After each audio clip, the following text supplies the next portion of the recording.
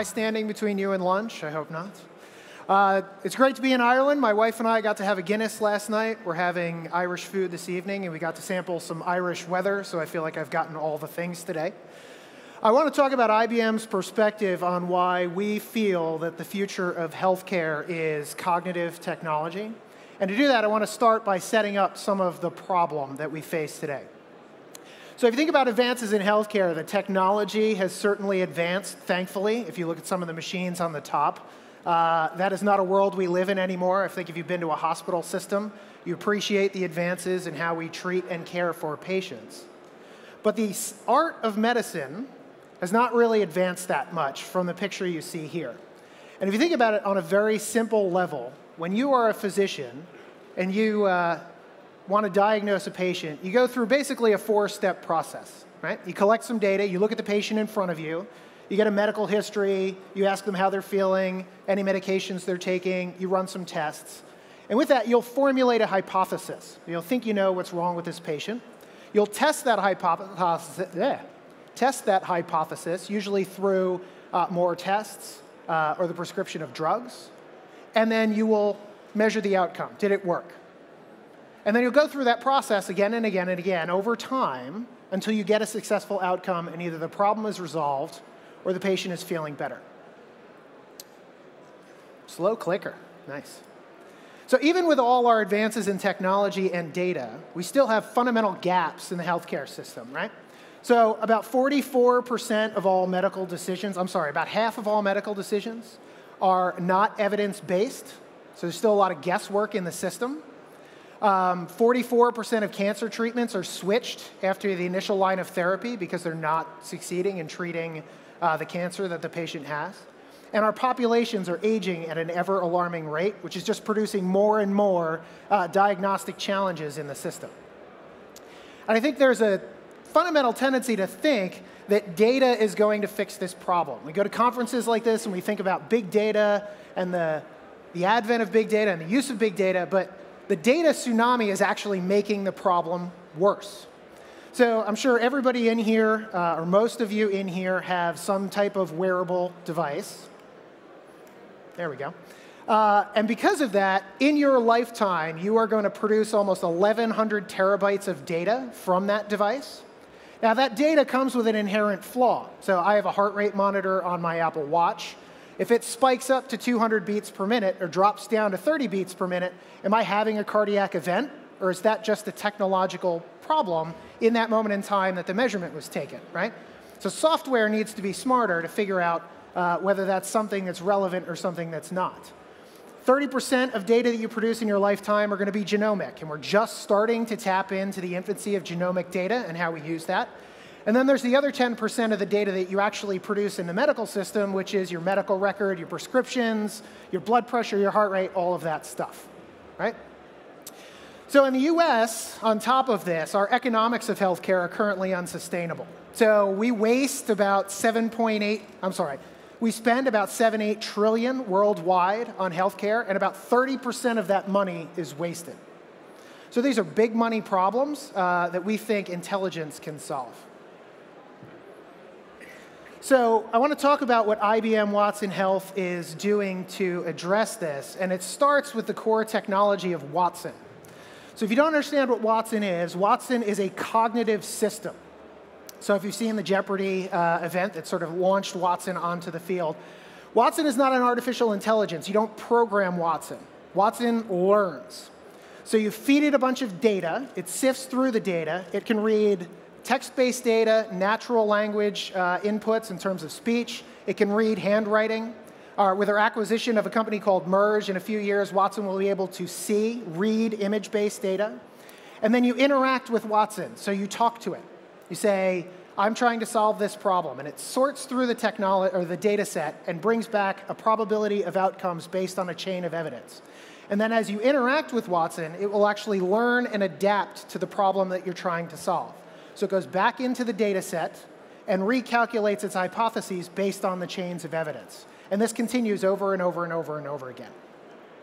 So in the 1800s, the Industrial Revolution was spurred by the fact, by the first time in human history, the demand for goods and services was outpaced by the human capacity to produce them. And in a lot of ways, we're in the beginnings of the knowledge revolution here. So we've taken data and we've applied analytics to it. In a lot of ways, that gives us information, right? How many of this versus how many of that? What are the trends lines? Are there correlations in the data? But when you apply a cognitive system on top of it, you actually start to get intelligence out of the data. So what do I mean by that? So in the United States, there's roughly 1.7 million drug discovery articles published per year, right? That's an impossible amount of information for a human being to consume, let alone comprehend. So you need an intelligence to go into the system, consume all the data, understand what's important and what's not based on the problem you're trying to solve, and correlate the information to bring that back to you. So if you think about this, it's a good partnership. We talk about it as being a symbiotic relationship between the human and Watson. So humans are very good at specific things, right? We have moral values. We have a moral compass. We have imagination. We dream, right? We can think in abstraction. Cognitive systems are good at a lot very specific things. And I think the most important is endless capacity. So you can just feed it data set after data set after data set after data set. It doesn't get tired. It doesn't make mistakes, right? And it can constantly adapt its data set to the ever-growing set of information. So we think that if we do this right, we can enhance systems of care to really help people live healthier and more productive lives. And I'll go so far as to say that if we do our jobs right, Watson will be the first technology in human history that you interact with from the moment you're conceived until the moment you die. So what would that look like? So if you think about how an individual manages their health, right? There's all these different factors that surround a person. All of these things have data that's consumed and produced, and none of those data sets talk to each other. So if you create a river of data with an intelligence on top of it that can connect the dots between all of these systems and make recommendations on how to live a better life, you can start to see how human beings get better care, they live healthier lives, they're more productive in their work and their families, etc. So I want to give you some examples to bring this to life of like what our cognitive future can look like. I'm going to have my Marco Rubio moment and take a glass of water here. So think about education. The biggest challenge in education is research. There's huge amounts of library with huge amounts of information that are locked in books, which is great, except that researchers spend enormous amounts of time sifting through that data, trying to find the information that's relevant. If we fed all that information into Watson, the process of conducting research becomes much more expedient and efficient. The way we teach people how to be researchers change, because it's less about the process and the methodology of conducting research and more about thinking in abstraction about how we solve different problems. Child welfare. In the United States, a child that hits the welfare system in terms of being a ward of the state costs roughly $250,000. Those children are 25% more likely to abuse drugs, have teen pregnancy, or be incarcerated. And most of the welfare system, child welfare system in the United States is analog. So we rely very heavily on caseworkers. Those caseworkers, in effect, become subject matter experts in terms of the adoption process, the state processes, how care is funded, what the best facilities are for these children. And all of that data is most likely contained, if you've ever walked into one of these facilities, in a notebook or a binder, right? So taking all, and it doesn't scale.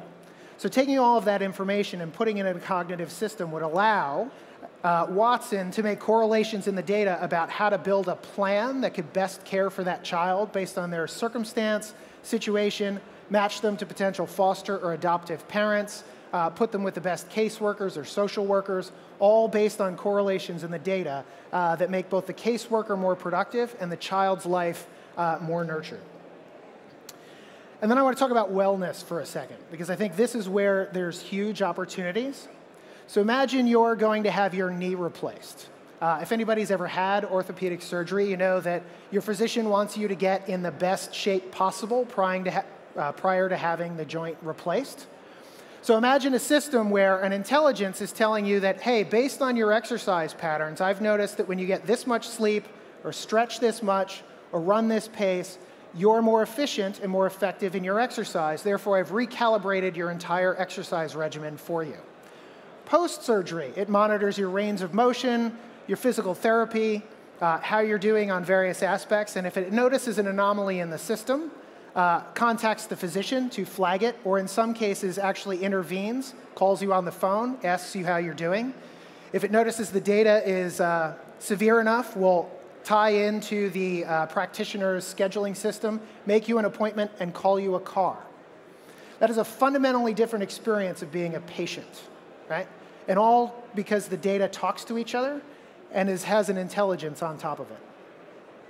So at Watson Health, we have sort of three tiers to our system. The core of it, the hero of the story, is Watson.